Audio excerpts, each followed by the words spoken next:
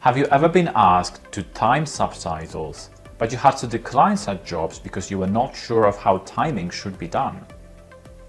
Or perhaps you have tried learning timing on your own with free software and you found it takes forever. Don't worry, you just need a guide. At American universities, introductory courses receive the 101 code. And that's why we decided to call our course Timing Subtitles 101. We assume you're a beginner and you have no knowledge of timing rules in subtitling. This course will help you master timing subtitles. You will learn the rules of timing and how to use professional subtitling software to create well-timed subtitles. This course gives you access to video lectures, screencasting tutorials, hands-on subtitling exercises, downloadable handouts and checklists, quizzes, interviews, and so much more bonus material.